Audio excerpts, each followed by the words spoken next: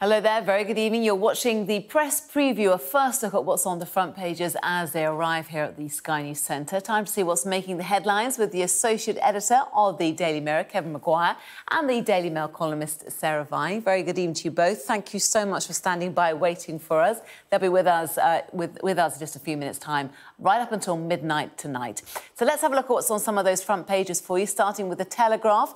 It leads with a report that Matt Hancock mounted a rearguard action to close schools earlier in the pandemic, despite the then Education Secretary Gavin Williamson fighting to keep them open. The Guardian also leads on the former Health Secretary, writing that ministers are battling to maintain confidence in the official COVID inquiry because of those leaked messages. The Metro also leads with reaction to allegations that Matt Hancock ignored care home test advice during the pandemic.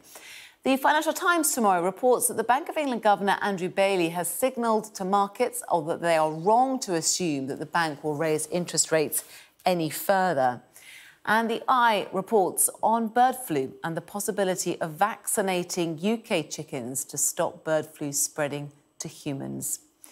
We're off is the headline on The Sun, with the paper reporting on the news that the Duke and Duchess of Sussex have been asked to vacate Frogmore Cottage in Windsor. And The Express is also leading on that story too. Quick reminder for you that by scanning the QR code you'll see on screen during the programme, you can check out the front pages of tomorrow's papers while you watch with us. And of course, we hope you do. So let's get now to our fantastic guest tonight, the Associate Editor of the Daily Mirror, Kevin Maguire, and the Daily Mail columnist, Sarah Vine. Both, of course, are regulars on this programme. It is great to see you again. Thank you so much for giving up your Wednesday night to talk to us. Let's start then with the Daily Telegraph. Why not? More bad news, it seems, for Matt Hancock and indeed others regarding this story. Let's start with you, Sarah. What do you make of it? Tell us more.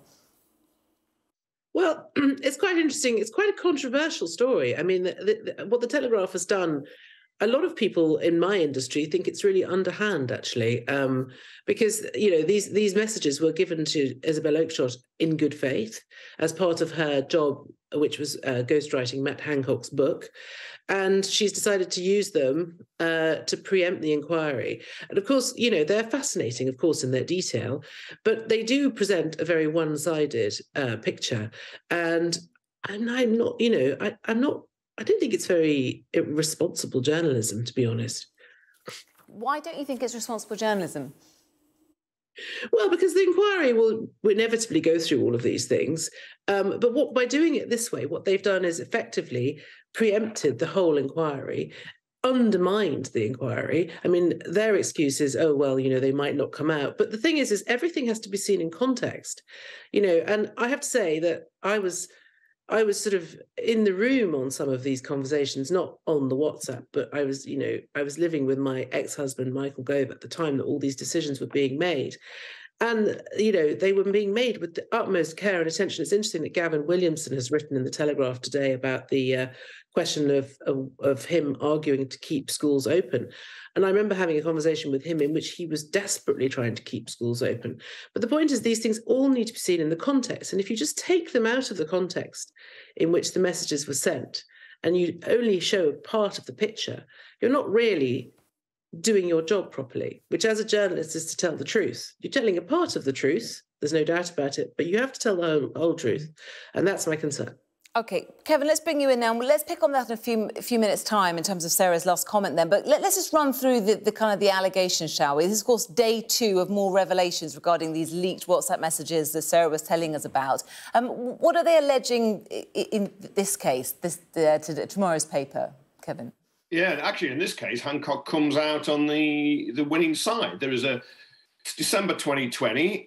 Boris Johnson is reluctant to look down again as the number of cases and deaths are going up. And there was an argument whether or not schools should remain open in December 2020.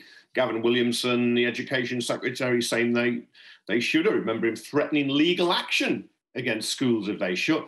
But Matt Hancock is arguing, no, they will increase transmission.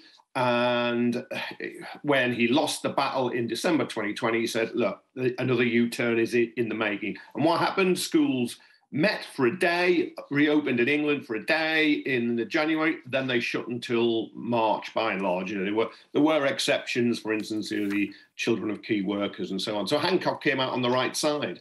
Because I disagree with Sarah, and I think this is in the public interest that we see all this information in real time. We're seeing the battles that were in real time, and we know more tonight than we did last night. And I think that's a good thing. When this inquiry could take years, it could be well after the next general election before we get a full report. So yeah, there's lots of questions around Isabel Oakeshott releasing them.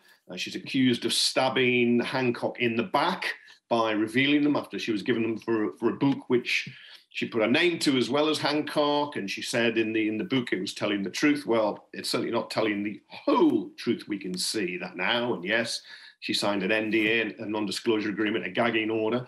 But I'm personally pleased she's broken that, because I think we do get more information. And you can ask Hancock, what was he doing, given all these WhatsApp messages, more than 100,000, some with Boris Johnson, some with Rishi Sunak. We're going to hopefully get a lot of this from the Telegraph, which handled the expenses scandal brilliantly when it used checkbook journalism to buy a disc of information back in 2009. They've had a team on this for 2 months. So all this week certainly we'll get bits. Yeah, you can say, what was he doing giving all this information to a journalist who was an outspoken critic of lockdowns? Somebody who was on the wrong or the opposite side of the argument to him. So yeah, his judgment is certainly flawed there. And the book that was intended to relaunch his career, sold 4,000 copies, The Pandemic Diaries, that was all, is probably going to sink it, because people aren't going to be laughing at him now when he goes on reality shows after they know, for instance, the row over care homes, which he disputed over less. But I do think, yeah, journalistic ethics, I get that. And Isabel Oakeshott has to answer questions. But I think we, as the public, know more now than we did before, and that's got to be a good thing. Actually, I have to say, before we move on any further, we have heard from, or a spokesperson, I should say, from Matt Hancock, saying tonight's revelations, well, these are the revelations in tomorrow's paper, are exactly like last night's. These are partial accounts. They're obviously spun with an agenda. They show Matt was focused throughout on saving lives, the right places for a full assessment in the inquiry. We've also heard from Sir Gavin Williamson, who, of course, was the then Education Secretary. Apparently, he accused teachers of looking for an excuse not to work during the COVID pandemic. That's further down into the article, it seems. He has tweeted saying, further to reports in the Telegraph and other outlets, I wish to clarify that these messages are about some unions and not teachers. I was responding regarding unions. I have the utmost respect for teachers who work tirelessly to support students.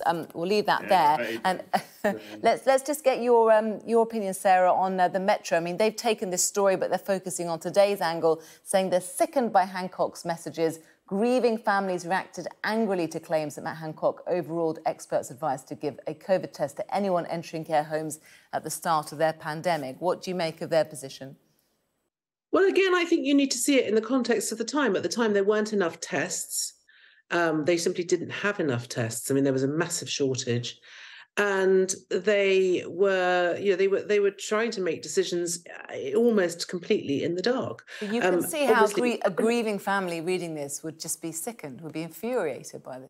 Yes, but then on the other hand, you see, I think they would need to see the full picture. And this is my problem, is I don't think we're getting the full picture here. And I think it's cruel on the families of people who died to give them glimpses of the process. I think the whole process needs to be seen, because this is what the Telegraph are doing is politicizing this awful situation, and they are using it to sell newspapers.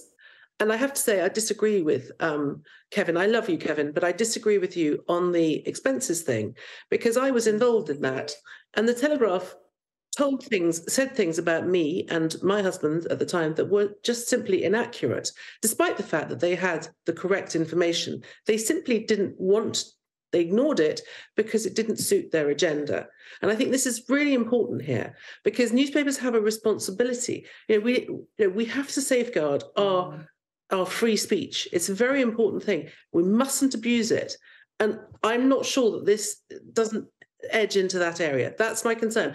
And I think it must be awful if you lost somebody in the pandemic to be made to feel that it was a deliberate attempt by a health secretary to kill your relative. Of course it wasn't. Of course that wasn't what happened. That's an absurd suggestion. And that's what's happening here. And that's what releasing these messages without any context or attempt really to put the other side is doing. But Sarah, and I agree. Look, I don't think anybody intended to intentionally kill anybody, but some people may have unintentionally died because of decisions. But I think it's quite demonstrably true now that the health secretary did not put a protective ring around care homes. We can see that. And when he would say he was following the science, he wasn't always doing that. Political decisions were made, and I accept they're made in real time in difficult circumstances. And the pandemic has started. Of course, there's not enough PPE. Matt Hancock did say there were no shortages, which I think was also incorrect. There's just so many people working in the health service and elsewhere would testify. And he tried to sell a certain story. And you're quite right. We've got to be wary of how the Telegraph, which has increasingly been moving into a lockdown skeptic position as a paper and looking back, becoming far and far more critical. But Hancock, with Isabel Oakeshott, who is now accused of stabbing him in the back, produced his own very partial diaries, the pandemic diaries, to give his very partial partisan view. And so, Kevin, just briefly, because I want to have... He started it. I just want to have a quick look at The Guardian before we go to our break. That they take an interesting angle, actually, in tomorrow's front page. Confidence in COVID inquiry is hit after the leak of Hancock messages. Of course, Rishi Sunak today defending the official inquiry as the right way to go. But do you think question marks now hang over this inquiry? Yeah, in fact, the leak may make the inquiry better in the sense that it could speed it up. I think that is the problem. It was really set up not to report before the general election. That was the idea when Boris Johnson was in power, when he was Prime Minister, when he was in Downing Street, because of Partygate, not just because of his decisions at the time, but because he was very compromised by breaking COVID rules. And of course, he got that fine. But yeah, confidence in the inquiry is dented. But I think it'd be won back. That Matt Hancock says he's given all the evidence to the inquiry. If I was them, I would be checking the WhatsApp messages they got against the Telegraphs, just to make sure it's going to be out. It's going to be a big story tomorrow. We've got plenty more papers to get through. Sarah and Kevin, for now, thank you very much. More reaction to the news that Harry and Meghan have been asked to leave Frogmore Cottage is coming up after this short break. See you in a moment.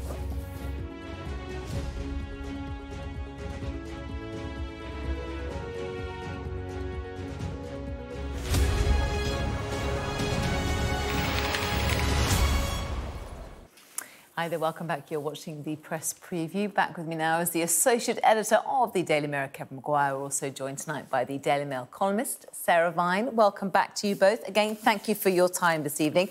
Let's have a look at some of the other papers making headlines tomorrow morning. And the newspaper says UK chickens may be given jabs to stop bird flu spread in humans. The government considers vaccinating UK poultry flocks against bird flu to fight the worst ever global outbreak and prevent future pandemic in humans. We've finished with Kevin, so Sarah, let's start with you. What do you make of this front page? It seems like a perfectly sensible idea. I mean, we inject humans against flu. Why not inject chickens? I don't really know what to say. It's not really a very interesting splash.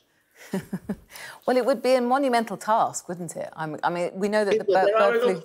There are a lot of chickens, you're right. It would be quite a lot of chickens. I mean, yes. I suppose the fact that it's causing absolute carnage isn't the poultry industry. But, of course, Kevin, on a much more serious note as well, the risk of transmitting between mammals and, of course, the risk to humans. And we know what's happened to that girl in Cambodia. I mean, the threat potentially is real, isn't it?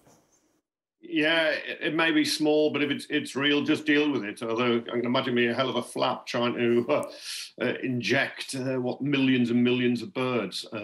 Perhaps they can go. I think there's some evidence it can go from flocks that are kept on farms into other wildlife, and then to jump into people, that is worrying. So no, it does just seem sensible, but is it feasible? That's what I wonder. Is it actually physically possible, and is it economically viable?